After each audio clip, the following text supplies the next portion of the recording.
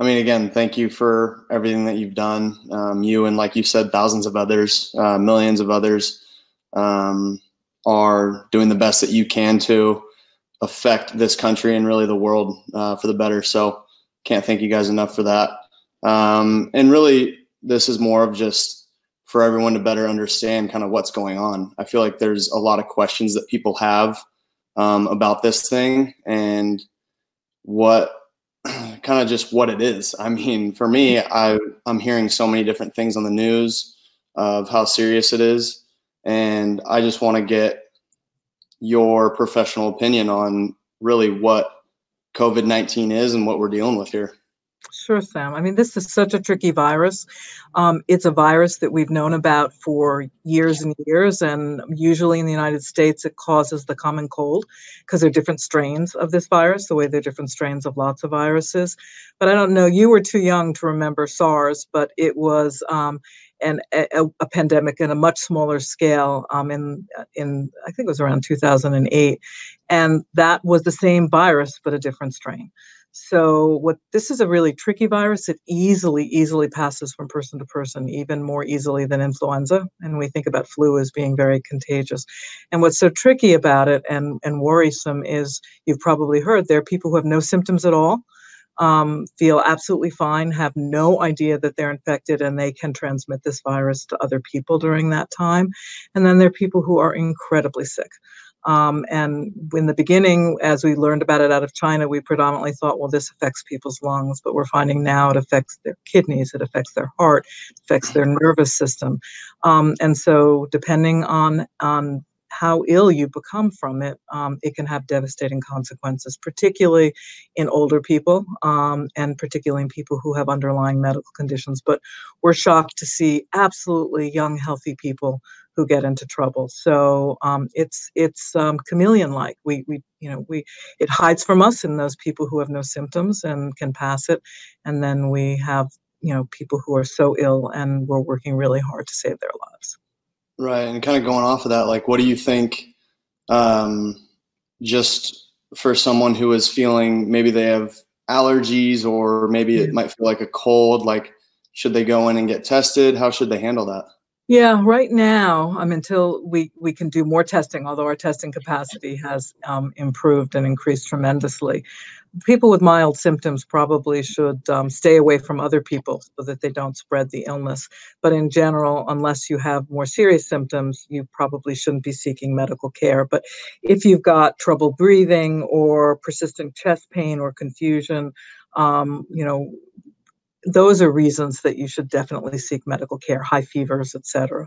But people who have allergic type symptoms, it's hard to know whether they're allergies, particularly if you usually have allergies at certain seasons, versus whether or not they have something more serious. So I think doing what you should do when you're ill, which is basically not being around other people because you don't want to pass infections to other people. I feel like I'm sometimes confused on what I should be doing and, what the right thing to do is, because, for a lot of us, especially over a super long period of time, staying at home just by yourself isn't, it's hard to do, right? I want to go see my family. I want to, see the puppy that we just got last year, so, what should we be doing on a daily basis to kind of keep this thing in check and make sure that it doesn't spread? And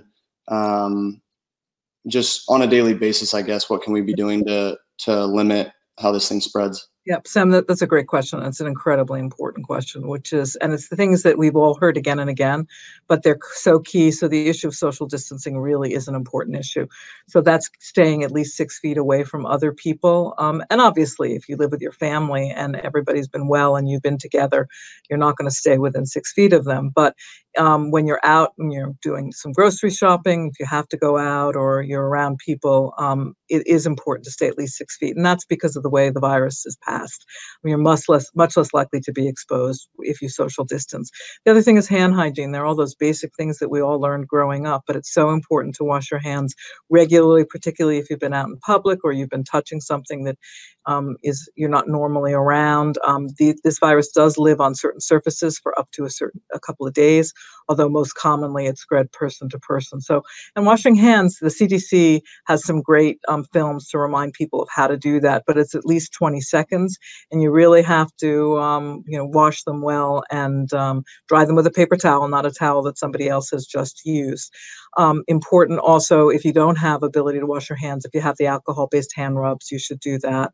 You've also seen information recently, because the CDC announced it recently, that wearing a face mask or something to protect your eyes, your nose and your mouth is really important, because the virus can come from your nose or mouth if you're blowing your nose or you're coughing or sneezing, if you happen to be infected, or if you're around other people, that droplet can actually, you won't see it, it's invisible, but it can reach your nose or your mouth, or if you've touched the surface and you rub your eye, it can cause a problem. So it's really important to do those basic things, the social distancing, which is what you were talking about, how hard it is for people to be on their own, be home alone. I've been away from my family a lot during the week, and it's isolating. It's difficult.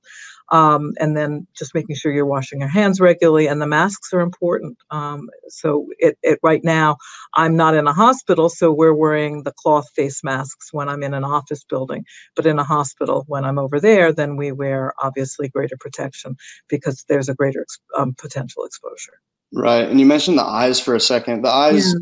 don't carry anything, or nothing can spread through them, or how does? No, they could. And so we worry most about the nose and the mouth. But again, if you touch a surface and then you rub your eyes, there is a risk. So it's really important to try to, not rub your eyes or wash your hands right before you do so.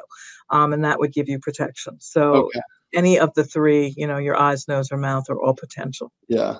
And then just curious, because we're all very aware of how serious this is, and we're all super thankful for people like yourself and all the workers in hospitals.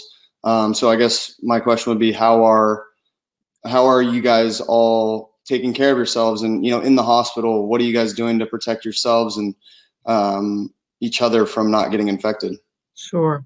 Well, I think the first and foremost is recognizing when somebody has symptoms that are consistent with COVID.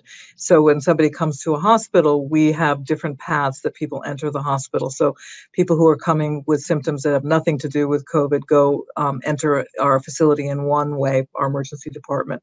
And then those who have symptoms that are suggestive of COVID will go another way, and that protects the healthcare providers, and it protects our patients. In addition, we have specific personal protective equipment. I'm sure you've heard a lot on the news about that. And so we wear special respirators that are particulate respirators that keep the virus out of our mouths and breathing. So it goes over our nose and our mouth. We wear either face shields or goggles over our eyes. So you asked about eyes, it protects our eyes. We wear gowns that are impermeable. So it covers our clothing, and we wear gloves. And there's not only do we wear them, there's a very specific way in which they're put on, which we call donning, and then they're taken off. And so doffing and donning is putting on and taking off the gowns and gloves. And so we literally have healthcare workers watching each other to make sure that they don't contaminate themselves when they're doing this. So the personal protective equipment is really important. Appropriate isolation, appropriate rooms, and then appropriate traffic control. It sounds like a funny word to use, but making sure that those people who are infected go to certain elevators, go through certain hallways, so that we make sure that we clean those areas appropriately and we don't risk infections among our healthcare providers, our healthcare workers, our team members, but also that we protect all our other patients, because we are very concerned about patients being afraid to come to hospitals and doctors' offices, which is really catastrophic if they avoid that kind of visit and they need it. Right. And you mentioned certain ways to put on your gloves and your masks. Yeah. There's something that can help kind of the public if they want to better protect themselves. And yeah. That's a great question too, Sam. So, masks can sometimes go over the ears, and there are instructions that on the CDC website on how you can make your own. And so there's like elastic that goes around your ears. So when you're taking them off, you want to take it off by the elastic. You don't want to touch the front of the mask that you've been exposed to outside. So it's really important it's removed carefully and taken off, and that it's washed regularly in a hot washing machine cycle and a hot dryer. So having a couple of these face coverings is really important so that you can keep them clean. You can make sure that you're not touching them as you're putting them on and off. And if you use a tie one, same thing. You want to take it off by undoing the ties as opposed to touching the mask itself. And would you say the latex gloves are kind of the best gloves to use right now? No, I don't think they need to be latex. I think they can be regular vinyl gloves. They can be nitrile gloves. They can be latex, whatever you would have available. They'll all do the trick. Okay, cool. And then just curious on like if you get hurt or something like that. I know a lot of people, if they have certain injuries that they might have needed a surgery for, I know a lot of people are putting those off because they don't want to get sick or they don't want to get other people sick. So kind of what are your tips for people who might have an injury or might need to go to the hospital for a different reason other than being sick? Yeah, this has been one of the things that's been so disturbing is over the past several weeks, we've been finding our emergency medical workers that go to people's homes when an ambulance is called have been finding, people who didn't call an ambulance soon enough. And so we've been seeing deaths that we think were preventable, not just COVID deaths, but deaths because people were afraid to come to the hospital.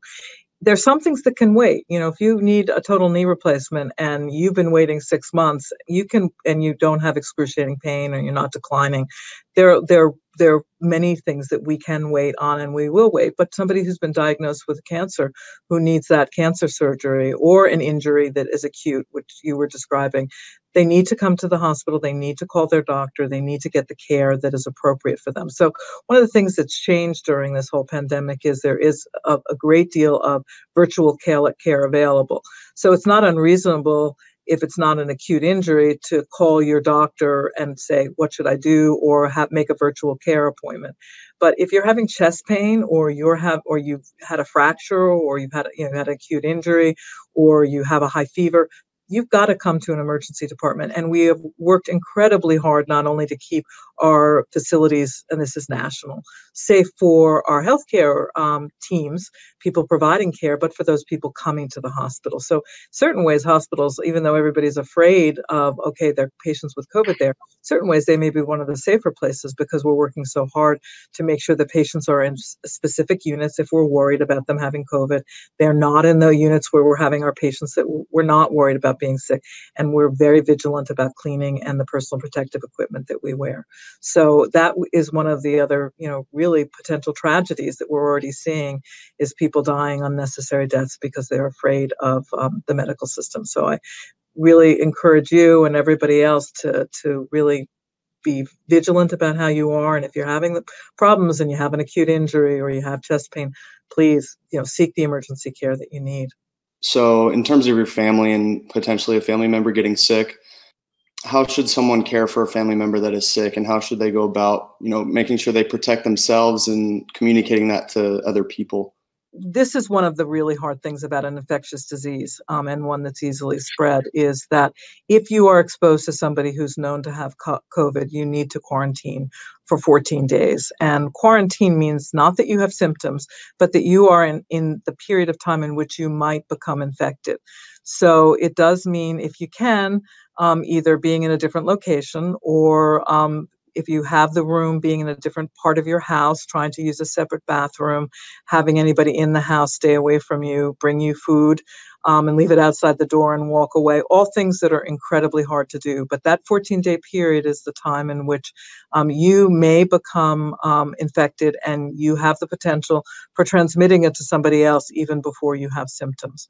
So that's extremely important. And then for those people who do become ill but can stay at home, and 80% of the people with COVID are able to manage their illness at home, then they again have to isolate. And we call that isolation, not quarantine, because they do have symptoms and they have to isolate from their family. And the duration depends somewhat on their underlying medical conditions, et cetera. So I don't want to give advice on that. It's much more important to talk to the doctor taking care of them and asking the doctor to give them information about how long they should remain isolated.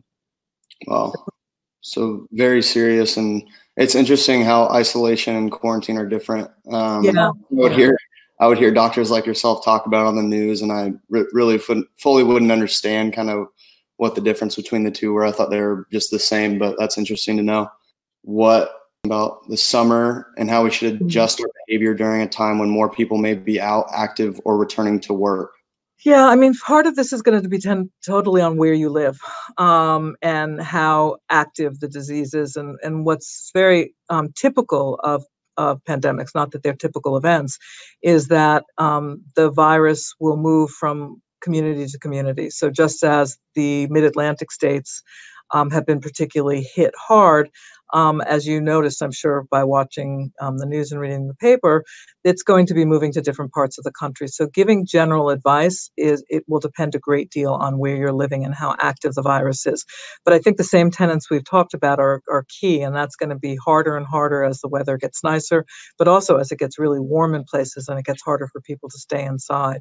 So depending on the density of where you live, it's going to be easier or harder to get outside and stay away from people. And that's really ideal if people are, if you have a backyard, you're in a great position and you can go in your backyard and enjoy being outside. If you live in an urban area, that's a lot harder. And so it depends. If things are really active and there's a lot of person to person spread, then we need to have people stay away from each other no matter what.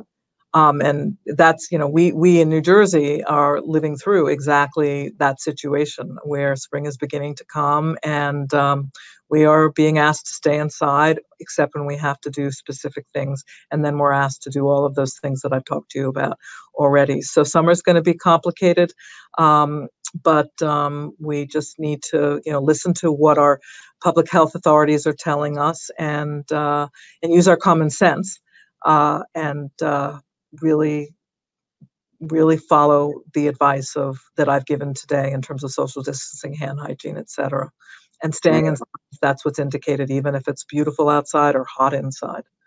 Yeah, I think for people to fully understand how important social distancing is, and especially when the weather gets nice. I know out here in Southern California, the beaches are starting to open up, rules are starting to change. Like you mentioned, people want to go outside. So I think the biggest thing, and if you have any information, which you probably do, on kind of how fast this thing can spread and how dangerous it really is. If you have any statistics or numbers, just basic, super generic numbers that you could throw out at us to, I'm not saying you have to scare us, but I think there's something to be said for, you might act a little bit different if you actually knew how fast this thing can actually spread. Yeah, this is a really highly communicable disease. I mean, it's really contagious. It's very easy to develop this infection. And so when I say something's more contagious than influenza, there is a term medically called R0, which is how many people can become infected by a person. And in the beginning, that was over 5 in China. Then it dropped to 2.6. And I've read different things in the country about that in the United States. And it really is dependent on exactly the things we've been talking about, which is, and I feel like silly saying it again, but it does have to do with our behaviors. So this is a disease that for some people is going to be as mild as having a seasonal cold. And for other people, it is killing them. So we should be intimidated. We should be frightened by this virus enough to be sensible, enough to do the things that are going to protect us and our loved ones and our communities until we have a vaccine. So you don't want people to be so afraid that they're anxious and not sleeping, which I know is happening for some people, and that's incredibly hard. But at the same time, one should respect how serious this illness can be. Yeah, this has been great. I mean, this has been super helpful for me, and I know it's going to be for a lot of people. And so this is kind of the last question for me, and it's broad. Sure. What are just the basic things, the most pressing things that we can do right now to be able to help this virus? I mean, I know social distancing is huge, gloves and masks. Are there any other things that we can do as a society to help prevent this from spreading? Yeah, I think getting the word out, which I think is something that you in your position will be better able to do than most, which is getting the word out about that this is going to take a long time, that we need to be patient. The ultimate solution for this is a vaccine. Vaccines take a long time to produce. Luckily, we think that we'll be able to go faster than we've gone in the past because we've learned a lot about vaccine manufacturing in recent years. But this is, for most of us, this is going to seem like a really long haul, and will make such a difference if we do the things that we need to do during this time. So I know it's saying the same thing again and again, but it's person-to-person spread. So if you're close to people, that's a potential way to transmit it. So all of the things we've talked about are really key. So promoting that, and being in touch with your family members, your community, particularly if you're in a leadership role as you are, to really emphasize the importance of that. Accepting that, you may have to work from home, helping your neighbor. I mean, I've been so moved by stories of people who are, have elderly neighbors and have left them notes and said, I'll go to the market for you and I'll leave things for you outside your door so you're comfortable. So those things that community people can do. We've been so overwhelmed by the community support at the Atlantic Health System hospitals, people bringing us, having meals delivered, going out and, certain hours and, thanking the healthcare heroes. So I think both keeping the public informed and keep the message simple enough, just because this is such a complicated area, so people really understand what the basic things they need to do are, and then being supportive of your neighbors, seeing what you can do for your family, and being supportive of the healthcare workers in the country, because goodness knows this is a very challenging time for everyone. Right, that's awesome. I know this will help a ton of people, and I can't thank you enough for the time that you've spent not only here today, being able to explain this thing to us, but also, just doing everything that you do every single day to help prevent this thing from spreading. So thank you and, the entire Atlantic Health team for what you guys have been able to do throughout this time. And thank you, Sam, for taking the time. I know you're incredibly busy, and I am one of, thousands and thousands. And I've been extraordinarily in awe of and impressed with what so many of our team members and all healthcare providers across the country and personnel have done. This is a really difficult, challenging situation for all of us. So thank you for giving the visibility it needs to help keep people safer. Absolutely.